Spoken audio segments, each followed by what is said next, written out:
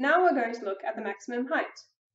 The dolphin will reach its maximum height at t on f divided by 2, halfway through the total time it spends in the air. This is because it will take the dolphin just as long to go up as it will to come back down. So now we can use the equation for the vertical position to find the position at the point in time halfway through the jump. And this vertical position will be the maximum height of the jump. Substituting in our values and cancelling out units,